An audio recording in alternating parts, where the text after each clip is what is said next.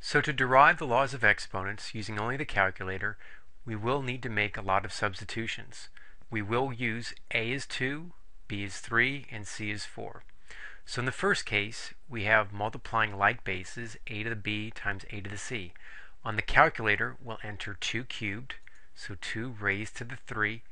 Make sure you scroll over one space so we can multiply easily, otherwise you will get stuck in the exponents. Then times 2 raised to the 4th. So maybe that's 2 to the 7th, maybe that's 2 to the 12th. Let's try 2 to the 7th. Guess and check method's working, so when we multiply like bases, we add the exponents. Now next we have raising a power to a power.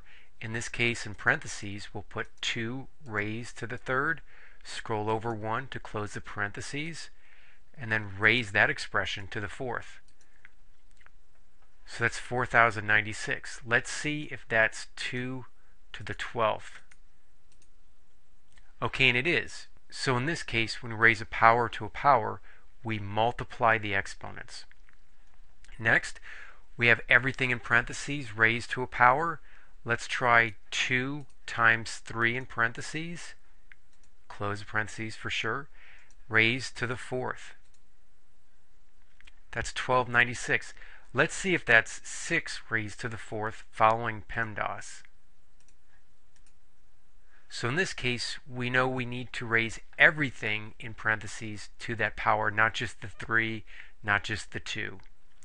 Last case, when we're dividing like bases, it might be easier if we choose this second one, 2 to the 4th over 2 cubed. So I'll do that.